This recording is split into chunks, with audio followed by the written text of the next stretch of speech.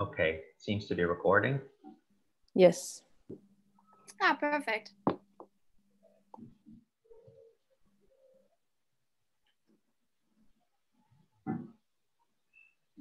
Session.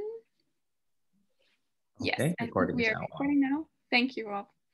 Okay, so welcome everybody to our very first session of this Realizing the EOSC event. So I'm really excited to be your chair of this opening session of our big event. So yeah, we are really excited that all of you signed up for this and are joining us this morning for the kickoff of what will be a very long and very colorful event with a lot of interesting talks. So this event is co-organized by three EOSC projects, EOSC Cup, Freya, and Shock. And my name is Ricarda Brauchmann, and I'm from Danz, but I'm also involved in the Freya project as lead of the communication and engagement work package. And together with colleagues from EOSC Cup and Shock, and I want to mention in particular Rob Carrillo and Marieke Willems, we have been organizing this event together. And this is, you're now watching the opening session where we'll give you a bit of an introduction to the event. And we also have two interesting keynote speakers, Lina Maria Morani from the European Commission and Ingrid Dille from Danz, who will give us a bit of a broader perspective on what realizing the EOSC means in different contexts. And we hope this is a nice kickoff for our event where we'll have lots of time for exchange and discussion. And we also have Ron Decker with us, who will be showing us the EOSC Expo today. And he is part of the EOSC Executive Board and also the coordinator of Shock. So a little bit of background about our event today. As I already mentioned, it's organized by three projects, EOSC Cup, Freya, and Shock, because we thought it would be a great opportunity for us to join forces and have this event together online. With everybody to just look at what we can do as projects together to realize the European Open Science Cloud. And it has become a 3.5-day event with a lot of different topics and themes. We have so far more than 450 registered participants from 45 countries. So we're really excited that so many people showed interest in the sessions and in this event, and also that so many different nationalities have signed up. I think this is really one of the advantages of digital events, that we can also achieve a broader coverage than we might have maybe if we would have been in Amsterdam. Although, of course, we would have loved to meet you all in person, but the one advantage is that more people from more countries can join us online. We have more than 30 booths of projects, of which we will hear a little bit more in a while. And we have 30 different sessions that you can join throughout these 3.5 days to learn about the different projects, what has been done in the EOSC, and also how we are collaborating across disciplines, across themes to realize the EOSC. Just a couple of housekeeping rules. So all sessions will be recorded and will be made available afterwards through a YouTube channel. So this will be shared with you, and you can rewatch sessions later, which I think is really nice. We would ask everybody to stay muted and keep your video off during presentations. You will notice that some of the sessions, like this main session, are in webinar mode, where you have a little bit less opportunity to have your video turned on, but we also have some sessions that are more interactive meetings, and there we also would ask you to stay muted, keep your video off during presentations, and you can always ask questions in the chat or through the Q&A. So we would also encourage everybody to do that today if you have questions about anything that is presented in this opening session, or for our keynote speakers, you can do so in the chat and the question and answer section. And if you have any problems, you can visit the information desk in the main conference. You can also obviously ask us in the chat, but if you have severe technical problems or any other issues, you can always visit the information desk and they will help you there and show you how you can optimally enjoy this event. Then a little bit about the program. So as I already mentioned, we have 3.5 days of program, and these days are clustered amongst specific themes that we wanted to cover with this event. So today we'll start off with a day on policy and governance. And then tomorrow we have the theme technology and infrastructure. And then the third day will focus on training and community building. And our last day is on sustainability and the future of the EOSC. So we really try to cover all of the different aspects that are important for us projects and also to realize the EOSC together. You can find the full agenda on the projects or the conference website. And we also have a Zenodo community page where we ask all presenters to upload their slides and make them available to you. So if you're interested to learn more about particular sessions and look at the materials, then you can have a look at our Zenodo community page. And a little bit more about today's program. So you are now watching the welcome and our opening keynotes, which will kick off this event. And then we have from 11 onwards, we have more thematic sessions. So we start with the Discovery Marketplace for the EOSC. And then after lunch, we have a couple of breakout sessions on the place of PITS and EOSC, EOSC core and the service management system, and fair data citations for social sciences and humanities. And then after a short break, there are again some breakout sessions also themed in our service demonstrators. So you can learn this afternoon about PIT graph services and the SHOC innovations in data production. And then the last sessions will be about implementing data principles in ethnic and migrant minorities survey registry and on the SHOC innovations in data production. So this is the sessions that you can join today. And yeah, we'll hope that you enjoy today and also the rest of this week's program. There's a lot to discover, and yeah, we're really excited that we were able to put this program together. And then our conference also has a couple of special features. So we really tried to design something for you that would break you away from the Zoom fatigue that people might be experiencing now working from home. So in this conference, you can find the networking lounge where you can network with people. We also have a special EOSC project expo where other projects have the opportunity to showcase their work and you can interact with people. And Rondeka in a minute will talk a little bit more about this expo and what you can see there. And then there's also a scavenger hunt and a leaderboard where you can win prizes. So there are some hidden features on this conference that you can find, and also visiting project booth will give you points, and we'll award the most active participants at the end of this week. So the winners as well for the Project Expo, but also for this scavenger hunt will be announced in the closing session that will be happening on the 19th. So yeah, this I think will be a really exciting conference with lots of different features where you can explore and learn about the different projects involved in the EOSC and what they do to realize this big infrastructure together.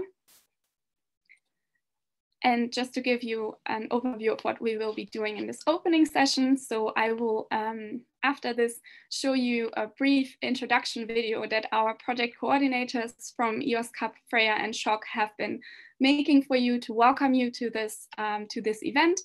And then we will have an introduction to the EOSC Expo by Rondeka. And then we'll have 2 keynotes, as I mentioned already at the very beginning. So we have Lina Maria Murani from the European Commission with us, and also Ingrid Dille from DANS, who will be giving keynotes on their perspective on realizing the EOSC. So this is my brief introduction to the event, and I will now share the video of the project coordinators with you. Just give me a second.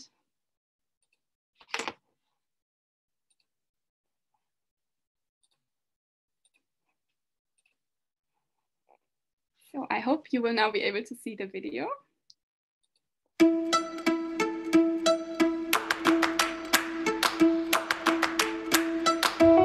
Good morning, everyone. My name is Tiziana Ferrari. I'm the coordinator of the EOSC project. And on behalf of every member of our consortium, as well as Freya and SHOC, we're very glad to have you in this event in a format which is virtual. I'm here in Italy, in my garden, in quarantine, and it was our greatest desire to meet all of you physically in Amsterdam. Unfortunately, this is not possible this year. Nevertheless, we hope that this virtual event is bringing a lot of content to you. I'm Simon Lambert, the coordinator of the Freya project, and on behalf of the entire project team, I'd like to welcome you to this online event entitled Realising the European Open Science Cloud, jointly organised with our fellow projects EOSC Hub and SHOC. The Freya project is soon coming to an end, and this event is a great opportunity to sum up our achievements and to look to the future. I'm the coordinator of SHOC, which is the Social Science and Humanities Open Cloud. It's an EC cluster project consisting of almost 50 partners. In these 3 days, you will learn about how these 3 key projects have been contributing to the implementation of European Open Science Cloud, its policies and its technical services. You will learn about the EOSC core, major developments from EOSC Hub, the Freya project and SHOC, but also about horizontal services coming from Indigo, EUDATA and EGI with thematic services for social sciences and humanities. Over the last 3 years, the Freya project has been advancing the infrastructure for persistent identifiers, which is an important foundation for the European Open Science Cloud and the global e-infrastructure. Persistent identifiers, or PIDs, are essential for fair data, but it is not only data sets and publications that need PIDs, but all kinds of other entities in the research field, including human beings, that is, the researchers ourselves, scientific instruments, research organisations, and so on. In Freya, we have been developing our vision of the PID graph into reality through core infrastructure and exciting pilot applications showing the vision implemented in a variety of scientific domains. What we want to accomplish with SHOC is the integration of social sciences and humanities into EOSC. And that contains of data and software, but also tools and services, and last but not least, training, because infrastructures is not about machines only, it's about people. Infrastructures is bringing together machines and people, and especially I think for social sciences, humanities, we deal with quality of these data and tools and the software, and we want to provide trust into the system because each platform drives on trust. I'm looking forward to this event, not only as a chance to showcase the results of the Freya project, but also along with EOSC Hub and SHOC to show how we are assembling the building blocks of the European Open Science Cloud and putting them into use for the benefit of communities of researchers. But we will not only focus on the past, we will also look to the future in terms of sustainability of what is being developed and continuing engagement with communities. I hope you enjoy the coming days. Within the data clusters like SHOC and also the other ones, we already deal with providing services to the research communities.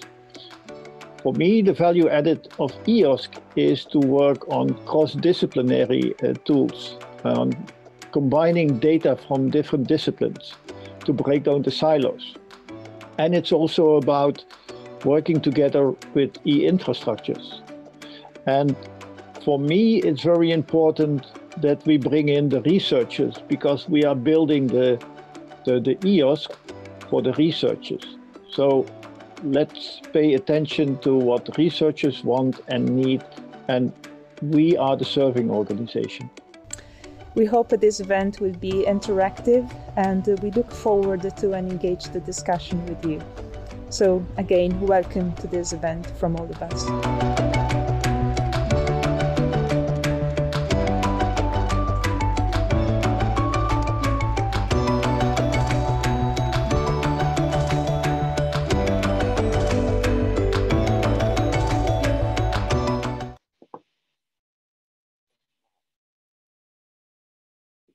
Yes, so this was the welcome message from our coordinator. Webinar.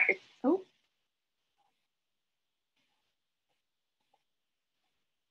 Okay, sorry about that. There was some technical problems with my screen. So this was the welcome message from our coordinators, and now I would like to give the floor to Ron Decker, who is going to show you or talk to you a little bit about the EOSC Expo. Thank you, Ricardo. Yes, welcome to the EOSC Project Expo, which is part of this conference. And I think this expo is the first virtual exhibition showcasing EOSC initiatives and projects. And I think we have a live connection now to the expo hall. It is meant as a platform for knowledge exchange. And as Ricarda said, it's over 30 booths. You can visit these booths. You can have bilateral talks. You can enter group chats. And as this is a virtual one, we were free to choose the background. So instead of the dark clouds of Amsterdam and some rainy weather, we chose for Miami, I think it is, with the palm trees, not in Amsterdam, but in Florida. And as you can see, many booths, many participants, and you can also collect videos. You can collect flyers, brochures, and collect them in your own virtual bag. So I want to invite you to pay a visit to this expo, to talk with the people at the booths, to talk with your colleagues. You can visit this during breaks, during lunches, and it's, as I said, it's a way to dynamically interact with all the participants and to get more information about the projects. And well, I hereby officially open this expo, but I do ask you to wait a little bit till after the keynotes by Lina and Ingrid, but then I hope to see you in either the lounge or at one of the booths. So thank you very much, and back to Ricarda. Thank you, Ron. And I'm also already really excited to go and watch all of the different expos. But now I'm even more excited to announce our first keynote speaker, which is by Lina Murani. And she is the Deputy Head of Unit at the E-Infrastructure and Science Cloud of the DG Connect of the European Commission. And she has over 20 years of experience in serving the European institutions. And she has worked in several sectors of the EU technology, research and innovation, including learning technologies, digital libraries, and digital preservation. And her academic background is in international and European politics. So we're really excited for her to be here today and to give her take on what it means and what we need to realize the EOSC. So I'm giving the floor now to Lina Murani. Thank you very much, Ricarda and Ron. Thank you for inviting me, and thank you very much for giving me the floor. I will start to share. Just wait a second. I'll share the right screen with you.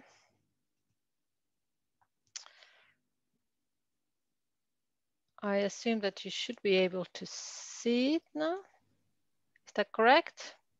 Yes, this is the presentation mode. Yes, very good. Let me just put, I've just hide some things here so that they don't start showing on top of the. Okay, very good. So now it's no longer in presentation. Yeah, I'll put it back. I'll put it back. It's okay. Just that I have some. Yeah. Okay, very good. So thank you very much. Thank you for inviting me. As I said, I was already properly introduced, so I'm happy to be in this this conference, and I'm happy to see that it has the social sciences angle. As you know, I've been working in technology research for a long time, but coming also from a social political background. So I always find it interesting when this kind of dimensions start to come in this area of e-infrastructures, which is often very technology heavy, if I might say so. So without further ado, I thought I'd give you a little bit of an overview of both even though Ron is here with you, he's the member of the executive board of EOSC. You know, of course, you've been all following the governance a little bit, and probably from your angles. I just tried to give a little bit of an overview of where we stand now, from both from the perspective of the governance and also from the project point of view. I'm actually very thrilled to see the exhibition hall, because this is fantastic. So it's really one of these moments that we have when we actually start discovering these tools and understand that these are actually available even for later when we go back to analog mode. So to say, it's good to have probably an overlay with this video and with virtual conference mode, because this, of course, as we say, allows much more people to join, and the knowledge sharing is of course greater. So where do we stand at the end of 2020? We have our Horizon 2020 projects coming to an end, including Freya and EOSC Hub, which are both from the Connect portfolio. You know that we share the EOSC file with the DGRTD, and whilst the SHOC project is from the DGRTD portfolio, it's not really important for you to know where it comes from, but it's important to see that these projects are also naturally finding each other, and that there is a collaboration. We have still the last Horizon 2020 projects to start, the Infra EOSC 03 and 07 calls that you might be, of course, aware of. I go a little bit further to that later. So then we come to the end of Horizon 2020 investment on EOSC, which is easily over 180 million, I think we've put all together into it. And then we're getting into the new mode of Horizon Europe, which is more guided to the partnership, which is being set up, but I'll also give a few more pointers to that later. So the Commission currently, as I told, the Commission together with the Research Infrastructures Committee is preparing the next work program for the Horizon Europe. And we're very much, of course, trying to align. And now this time, our work with the Strategic Regional and Innovation Agenda and the accompanying multi-annual roadmap, which is the 2-year sort of version of what's happening next, let's say more granular mode of the Research and Innovation Agenda, and try to take as much as possible into account these development as they go parallel. The EOSC Association has been established. The first constitutive meeting is in December. So we're looking very closely at that as well, of course, to see how the association kicks off. And therefore, that will close then the interim governance phase, which was set up for 2 years at the end of this year. So the mandate of the current executive governance board and the current setup is coming to an end. And finally, the work of the EOSC executive board working groups is also, but that's actually, as you know, where the work is being done, is being finalized. So those are the six working groups and their task forces. So just a little pointer with the FAIR working group, because I know that this is of interest of all the participants of this project. You've probably been following it close, you've probably been participating in the working group. Just to tell you that these are now the first sort of key documents that are coming out: a report on fair practice, a report on a PID policy, metrics and certification work has been advanced, and then there is the document on interoperability, which is this, as together with the PID policy documents, both architecture and FAIR working groups have been working on this. They all find, you find them just by Googling, or you find them through the Secretariat website if you're interested, and you probably already know about them, but just thought I'd mention them briefly. This is a bit of illegible slide, but I leave it, of course, with you so that you can go afterwards, because it's courtesy again to my colleagues at DGRTD who've actually compiled this file. So it shows you the timeline of the EOSC projects as they've been funded from 2015 onwards. So you see that we start from Open Air 2020, ARC, RDA Europe as they were funded in 2015. And the last ones that we have here in this slide are the projects that came from the previous call of ours, which was the service call. And they are coming to an end in 2023. As you see, the timeline goes up until 2023. What is not included in this yet is the next projects that are coming from the 03 and 07. They are formally still in the grant agreement preparation stage, but they will be added to it. So what I wanted to say with this slide is that, you know, these projects that have been greatly, of course, contributing to realizing EOSC, they started already 2015. The work has been ongoing, and then you see that how much they're actually coming to coming to sort of overlap with the Horizon Europe, which is the Horizon Europe projects are starting as of 2022. The first calls are going to be in 2021, so there's going to be an overlap and sort of continuation of these projects over to the next program. These are the ones that are currently under, that were selected from the 03 and 07 calls. We have 5 projects coming out from the 07. This is of course about the increasing the service offer. We got EGIAs. We got DICE on data services. We can open air next version of it. And we have 2 projects that are about, if you remember in the work program, there were these 6 subtopics, C-scale and reliance, which are both going to be additional research enabling services, focusing, if I remember correctly, on the Copernicus data. And we will start all at a certain point at the beginning of next year. And then we have the big Infra 03 project, which is currently under negotiations, which would be the sort of the bridge between the current program and the governance and the next projects that will be launched as following the work program of Horizon Europe, which will be published at the beginning of next year. I would like to say a few words about Horizon Europe current work.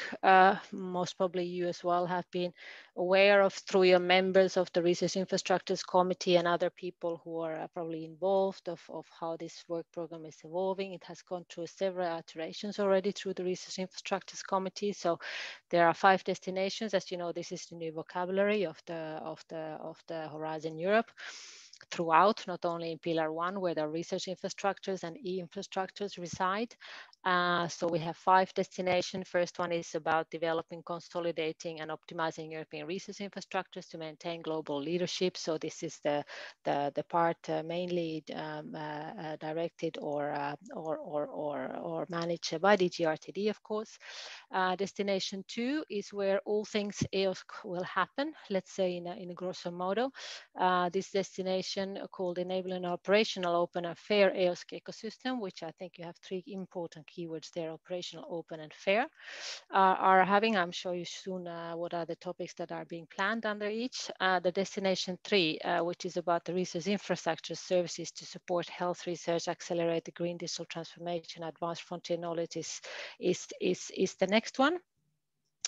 And then we have destination 4, where we have next generation scientific instruments, tools, methods, and advanced digital solutions, which is a bit more bottom-up approach. Destination is more really on the new technologies and new instrumentation rather than services. And the destination 5 then is about the network connectivity, as you know, currently operated by Jean in Europe and outside. So these are the 5 destinations. This is the topics overview of the destination 2, which is of interest, I think, for this community in particular. And I wanted to show this just to make clear how overarching the concept of FAIR is going to be in the next work program.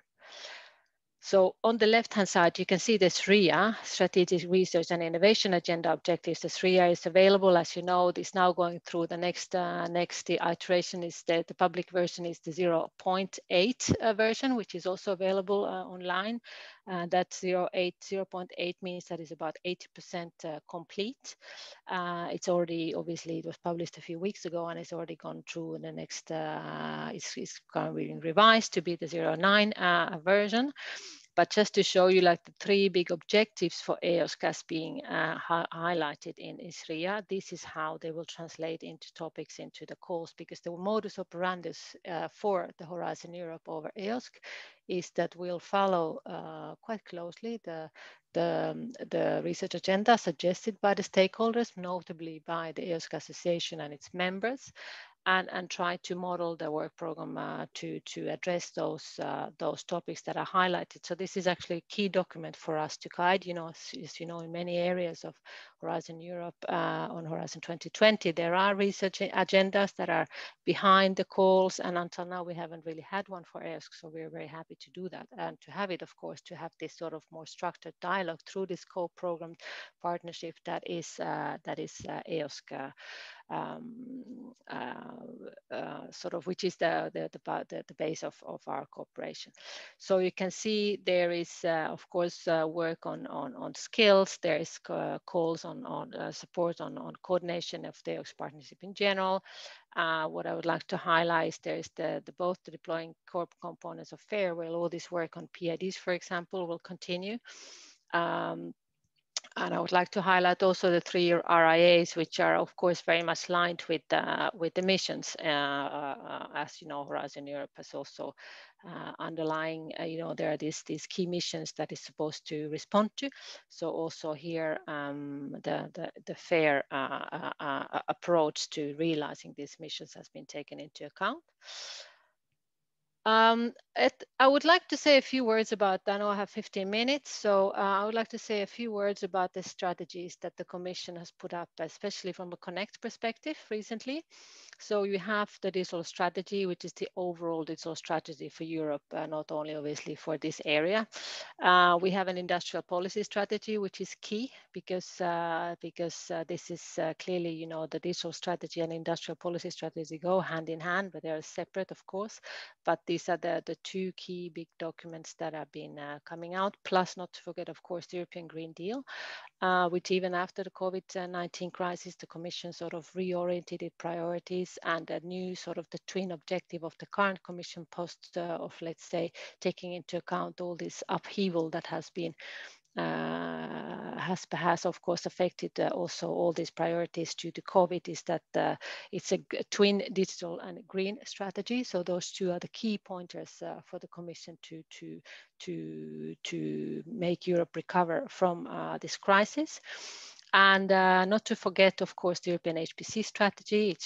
This is, of course, sort of the other side of the coin at the infrastructures and the work we do at Connect. And all the work done for the Euro HPC and the different big supercomputers that are being procured, etc. And then not to forget the data strategy, which is, of course, a lot regulatory as well, but it's also sort of the underpinning all these other ones. And I would like to show you an example of how this actually is underpinning many activities, not only from our perspective in EOS, because in my unit, well, I can just show you a little bit more about the data strategy. I have this extra slide because this is probably closest to this audience as well in terms of data. So the aim of the data strategy is to have a single market for data, where data can flow within EU and across sectors for the benefit of all. It's based on European rules, in particular in privacy and data protection, as well as the competition law. As you know, that's an exclusive competence of the European Union. That all this is fully respected. The rules of access and use of data is fair, practical, and clear. And it's very interesting because in this concept, the fair is probably not used in terms of fair as in this conference, but the word fair is of course goes through the process. And it's very interesting because when you talk about European data spaces, they specifically refer to the fair as we understand, findable, accessible, reusable, and interoperable and reusable. That's where it's explicitly mentioned that one of the ways to actually have these common European data spaces available and this cross sort of filtering of data and accessibility of the data is based on FAIR.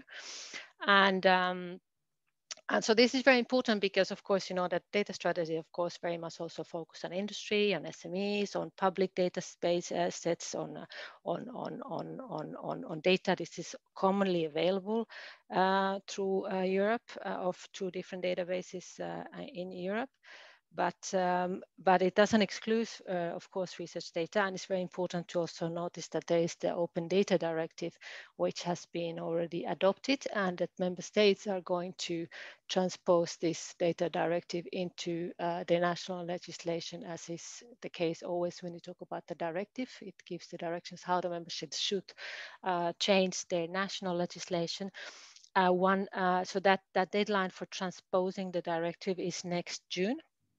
So June 2021, and as you know, those who have been looking at it, this has also research data in it. So according to the Open Data Directive, the member states should transpose their national legislation so that also the research data, which is publicly funded, should be open. So that's quite important, and probably something to think about. I'm sure that the real repercussions of this will start to show later. But all these efforts towards having more fair data available, it's really key. key across our policies and across our strategies, which of course will be a focus of EOSC, but also many of the other initiatives that the Commission is undertaking.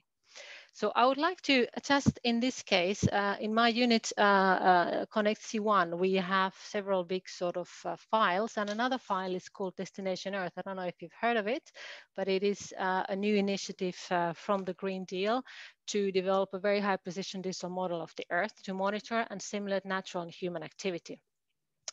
It's based on Green Deal and digital strategy, but also be a key component of the European strategy of the data and the European green data space, which is mentioned in the data strategy. The aim of it is very simply to unlock the potential of digital modeling of the Earth's physical resources related phenomena. So we'll build a core platform which will host thematic digital twins that will then give access to various services. I'm talking about this in this concept because it's very important to understand that this Destination Earth, it's the first two digital twins that will, all of this will be developed from the Commission side, from the Digital Europe program, which is another one than Horizon Europe, as you know, and it's more of a deployment program than research program. So this is going to be something that we hope in about 30 months of time when we finish, we're going to have something readily doable to start to use already at European level. It's very important to understand that of all the other digital twin developments that you find throughout the Horizon Europe work program who are already existing, who are the manufacturing, the service, you know, there are a lot of industries using them already. The aim of the Destination Earth is not just to do a physical replica of physical systems, for example, on earthquakes, on flooding, on extreme events, or even looking at the climate change adaptation in areas of food production and water supply, but is also to link it to the socio-economic data. And I think this is where this community again comes into play, that there's going to be huge need for fair socio-economic data that can be used, can be combined with all this data, which is traditionally, of course, very much what's professional use oriented for climate scientists, for people who work in these areas, because the Destination Earth initiative is something which is going to be gradually opened up even to the citizen levels. Of course, we start with existing systems that are currently being run and operated by the key organizations in Europe called, for example, European Space Agency, ECMWF, and EUMETSAT. But from then onwards, the aim is that you can bring your own data sets, you can play around the system, you can do your own modeling, and you can use it for, so this is sort of our big aim. So I just wanted to highlight this and bring you a little bit away from the comfort zone of EOSC to think that where else is the socioeconomic data important, and this is one area where we're looking at in the future. So this is where what I have for you. This is a very nice slide of a colleague of mine, is when he talks about Mr. Kirchsteiger, who was, I think, addressing the EOSC Hub conference earlier. So the aim of the Destination Earth is to close all the white spots and visualize the borders of ignorance. And without going too much into detail what this means in terms of Destination Earth, I think it's a good closing statement for my presentation and also for this conference, that we have to all recognize that we are just in the beginning. We are aiming to close all the white spots in the map of Europe and world, which concerns open and fair data, to be able to visualize not only what we will know, but to understand what we don't know. And I think this is the key for starting for any new knowledge to be generated and to start. So thank you very much. And I stop sharing my screen here. And I don't know what the choreography is, whether we go to the next presentation or if there are questions, but I'm of course here for any further questions. Thank you very much. Thank you very much, Nina. And also thank you for closing off with such a nice statement, which I think can really drive this conference. I think it's really nice to see also all of the projects that have been and will contribute to the EOSC. And I think we all really much realize that it's still an effort where we are at the beginning and we can do so much more. So given the time, I would like to move on to our next speaker. But if people want to ask questions, you can put them in the Q&A. But looking at the time, I would like to go to our next keynote speaker, which is Ingrid Dillo. So Ingrid Dillo is Deputy Director of DANS, the Institute for Permanent Access to Digital Research Resources in the Netherlands. And in this role, she has extensive experience in the area of research data management, fair data, and also the certification of digital repositories, being involved in the establishment of the Core Trust Seal.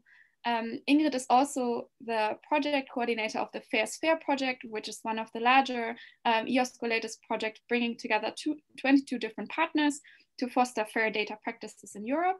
And she has also been involved in the RDA as a long-time RDA leader and currently serving as the co-chair of the RDA Council. And she's also been involved as a chair and co-chair in a number of RDA groups, including the recent COVID-19 working groups. And she's going to talk about community initiatives that become critical of international data infrastructure. So with that, I would like to give the floor to you, Ingrid. Good morning, everyone, and thank you very much for inviting me to speak this morning. The title of my talk might be a bit provocative, and that is not really my style, but today I want to take the opportunity to throw a little stone in the pond. We are at the start of a festive week this week, and I think the conference this week will showcase in the coming days the many achievements of the 3 European projects that have contributed heavily also to the realization of the EOSC. And it's great to see that the choice was made to, by these projects to do this in a collaborative way with one co-organized event. And I guess it's in that same spirit of collaboration that I was asked by the organizers to talk about an extraordinary example of community collaboration in the context of the current pandemic. And of course, I'm going to do that. But at the same time, I would also like to talk about the challenges around the sustainability of community initiatives. I have been and still am involved in some of them, and there are elements that worry me. So let's start with the COVID initiative of the Research Data Alliance and how that came about. Here you see a quick overview on the slide. In short, in April, we set up a working group, as we have many working groups in RDA. A case statement for that working group was written, and subgroups were created under the umbrella of that working group. And that working group produced an output in the form of guidelines and recommendations. So far, this sounds like business as usual for those of you who are familiar with RDA procedures and workflows. But it was not business as usual at all, for several reasons. The first reason was that this was not a bottom-up initiative like we usually have in RDA. This was really a top-down one. This initiative came about because we were asked by the European Commission to create those recommendations and guidelines. A second different point was the fact that this was really a fast-track working group. Usually working groups work for 12 to 18 months within RDA to produce an output, but this time we had to do it in less than 3 months. What was also different was the amount of people that were involved, and I will get back to that. That were really a lot more people than the usual working groups. And amongst those people, also a new point, we saw a lot of newcomers, people who were not yet part of the RDA community, but joined because of this initiative, people from all over the world. And then, of course, like everything in these days, this was also the first working group that worked completely online without any face-to-face meetings. Now you can imagine that doing that with so many people in such a short time span was really a very intense and exhausting exercise. And you can really say that in those months, people worked 24/7 on these topics around the world in different time zones. But that also created a kind of very special atmosphere in which there was also room for a lot of excitement and inspiration. So how did we organize all of this? Let's first look a little bit closer to the structure and the people involved. Like I said, it was a fast-track working group, and we had 600 people signing up for this working group, including newcomers from all continents involved. And of those 600 people, 165 were really identified as active contributors to the outputs, which is still a very sizable amount of people. And those people were split up in 8 different subgroups. We had 4 research areas that we tried to cover: the clinical data, omics data, epidemiology data, and social sciences data. And next to that, we had 4 subgroups who were working on different overarching areas. And you see them here on the screen. There was a group looking at community participation. We had an indigenous data group. There was a group that looked at legal and ethical considerations, of course, very important in this context. And finally, there was a group that looked at the research software sharing for data analysis. Those subgroups were led by moderators, and all of these moderators were really experts in the different fields. So how did we coordinate that big bunch of people and all those different groups? Also, that was a very intense process. The working group co-chairs, and we had 7 of them, had weekly meetings, usually for the European ones in the evenings and late at night. And next to that, the co-chairs also met on a weekly basis with all of the co-moderators and also with the support team that was available from the side of the RDA Secretariat. So this was a big group of people meeting every week. And next to that, of course, you had the 8 different groups, the subgroups, that worked usually in sprints, and they met up to 3 times a week. So you can just imagine the huge amount of meetings that took place amongst all of these people in that period of 3 months. And through all of that work and discussion, we managed to get 6 iterations of the final outputs. And those iterations also comprised open webinars in which the current state of affairs was presented to the outside world and where we could discuss with as broad an audience as possible. And we also had consultation periods where the community could come up with comments and questions on the materials produced. Now, in the course of that process, a couple of other groups were created because along the way we found, insights progress, and at a certain point in time we thought that it would be good to create, for example, a Zotero library where we would have all the referenced resources, and a special team took care of that. Next to that, because we imagined that the final document would be a huge one, we also had a team working on visualization tools to help navigate the document that we produced. And finally, of course, we set up an editorial team to edit the final output. So you can imagine that this has been a real precious team in which all of this took place, which was, again, exhausting on the one hand, but also very exciting on the other hand. So what did this group of people produce? Like I said, there is a huge main document of almost 150 pages that comprises the recommendations and guidelines for data sharing under COVID. To make that more accessible, we produced a 4-page executive summary, a good infographic, the navigation tools that I mentioned, the Zotero library, and recently, because there are still products coming from all of that work, a policy brief was published specially aimed at funders, and a couple of spin-off articles in peer-reviewed journals will also see the light in the coming months. And we had last week also a discussion during the RDA plenary on how we are going to continue and maintain all of this work. So here you see an overview of the key recommendations that came out of the work. So these recommendations are more high level and overarching, and aimed primarily at funders and policy advisors. And you can see that they are all quite high level. So for example, the importance of the provision of legal and ethical frameworks to share and protect privacy. There's a lot about fair data and the necessity of having data management plans, the importance of depositing data in trustworthy digital repositories, etc. They're high level and some may even sound obvious to many of you, but I think it's also important not to forget that very often they are not yet that obvious for others. And sometimes it's also good to have a little bit of repetition in that sense. Here you see the other end of the spectrum.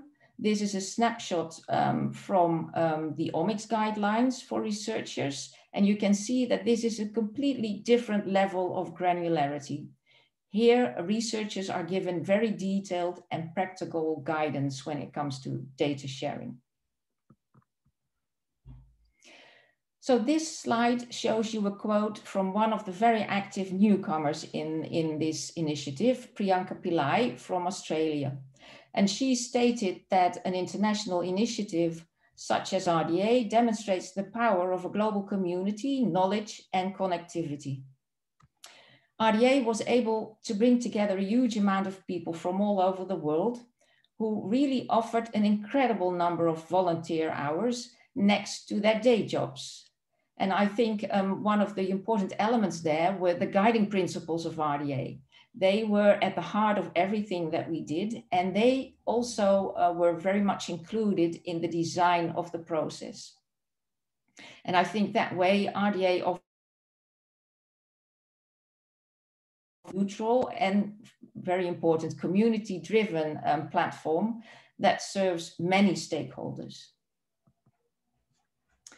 Now, of course, RDA also plays a role in the realization of the European Science Cloud, and not only in the context of the pandemic.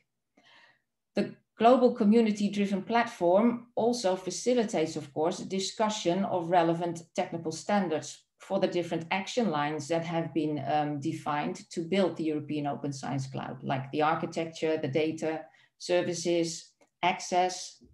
And through the platform, international expertise and experience can be incorporated in the development of these standards. And it also works the other way around, in a sense that European developments can again be tested in an international environment.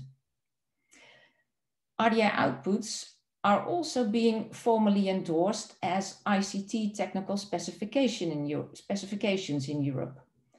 And through that procedure, they can, of course, play a role in formalizing the fifth action line of the EOSC, and that is, those are the rules of participation. And finally, RDA also contributed to the governance of EOSC. If you look at the slide, you can see that a lot of the people who are members of EOSC working groups are also involved in RDA. And in all of these ways, RDA as a community initiative has become, I think, a quite important pillar on which the EOSC is built. Now, RDA is not the only international community initiative that EOSC is relying on. Another example is Core Trust Seal. Core Trust Seal is an international community-based non-profit organization, and it promotes sustainable and trustworthy data infrastructures. So they offer a core certification mechanism for repositories by which the repositories can have their trustworthiness and their long-term sustainability assessed. And over the last 3 years, over 100 repositories obtained a seal. And services like these, I think, are a vital part of the infrastructure that is underpinning the EOSC. Core Trust Seal supports the creation of a network of trustworthy digital repositories in Europe that we need to safeguard our data over time. And that network itself is, in that sense, another critical pillar under the European Open Science Cloud.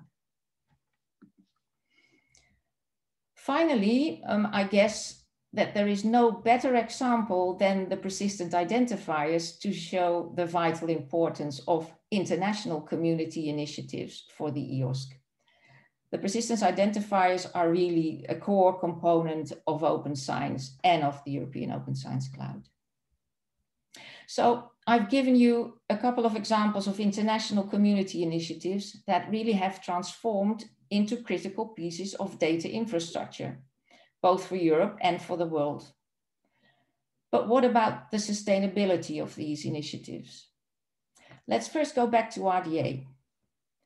RDA has been funded right from the start in 2013 by different funders around the globe. The National Science Foundation in the US, the Australian government, and last but not least, of course, the European Commission. But when you look closely, the large majority of that funding is spent in the regions themselves for community engagement, awareness raising, and a lot of other very important activities.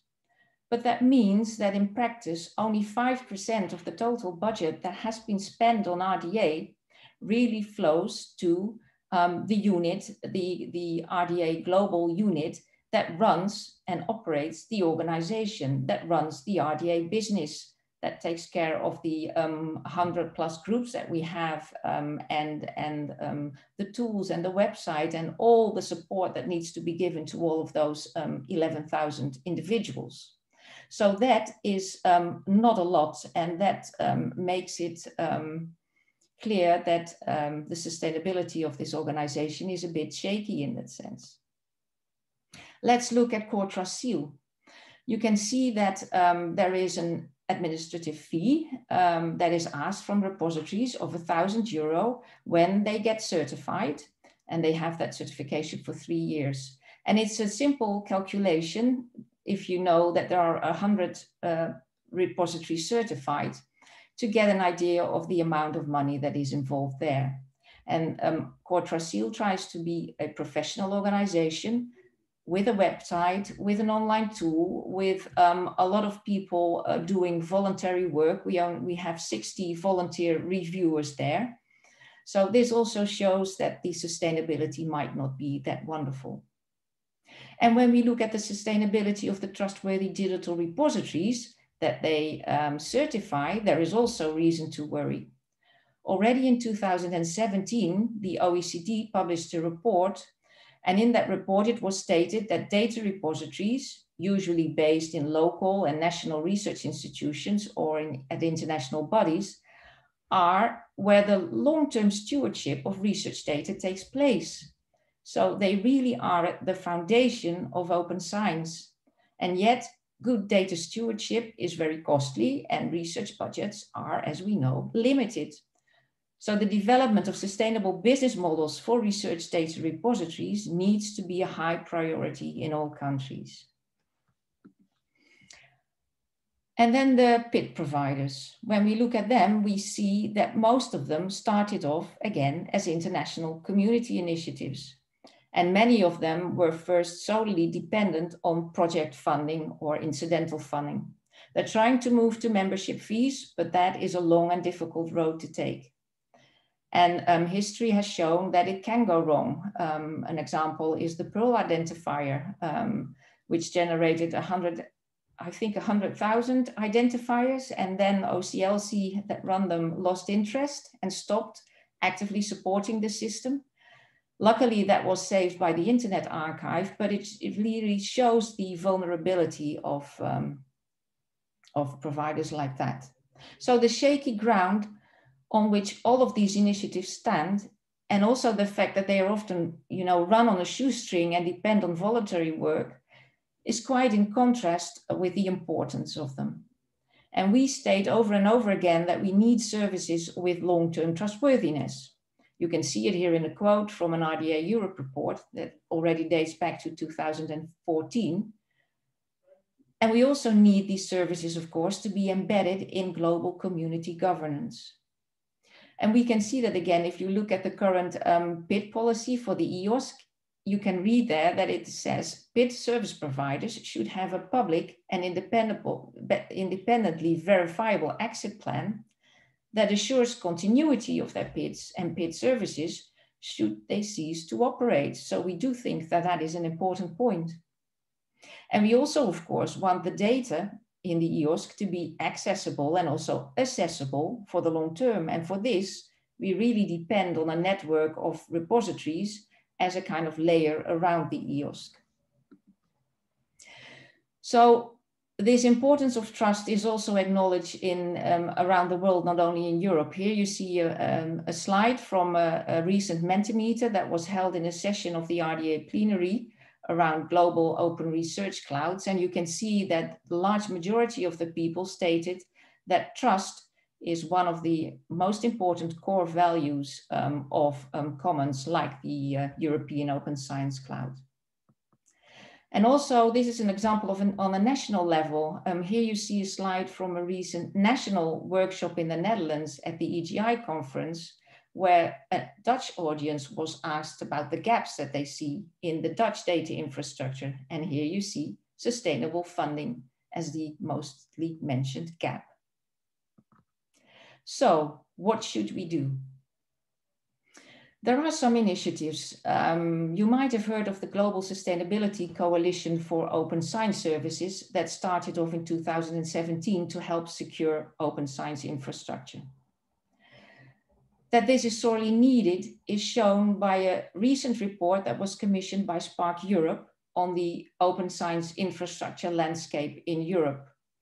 In this report, one of the findings was that those infrastructures are generally run on low resources despite offering a range of services, and 1/3 of them start the year with no approved budget.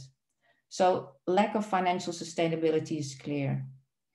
The report states that funding agencies and governments and institutions and other funders really need to consider strategies on how to effectively run this risk and important landscape more structurally. They need to make smart choices to invest in the things that are essential. And when it comes to pieces of infrastructure, I mentioned the task is maybe even more complicated due to the international nature of those services. Because we know that distributing national funding across borders is usually very difficult, if not impossible. Still, that does not excuse us from trying to find solutions for these issues. And a recent report that was commissioned by the EOSC Fair Working Group also talks about this. It says that it's very difficult for communities to work without funds on a best effort basis. The development of standards, methodologies, and tools take commitment and time, but they are really essential for putting fair principles into practice. And therefore, the report also recommends that the development and adoption and the maintenance of community standards, tools, and infrastructure needs to be funded. And I believe that we should start that discussion on how we can strengthen the sustainability of these community service providers.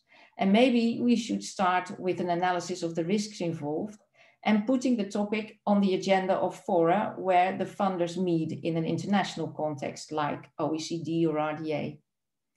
We all agree on the importance of these infrastructure components, and we've come to realize that their providers might not be as sustainable as we would wish them to be. And now it really is the time to do something about that. And I will stop here because I'm sure that you are all eager to get a coffee and explore the exhibition. Thank you very much. Thank you very much, Ingrid, for this interesting talk, and also for starting our session really with a focus on sustainability. I think a lot of us agree that this is a very important topic, and it is also one of the themes of the days that we have in this conference. So I'm sure this will come back many, many times.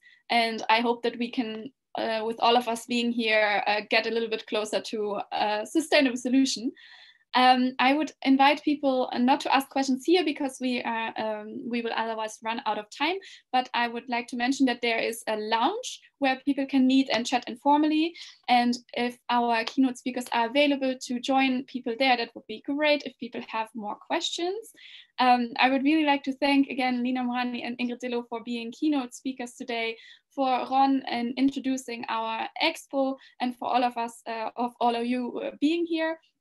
So just to mention that our next session will start at 11, and you can check out the expo exposition in the meantime, and get yourself a coffee, and join us at 11 for the following session. So with this, I would like to close this opening and thank you all for being here.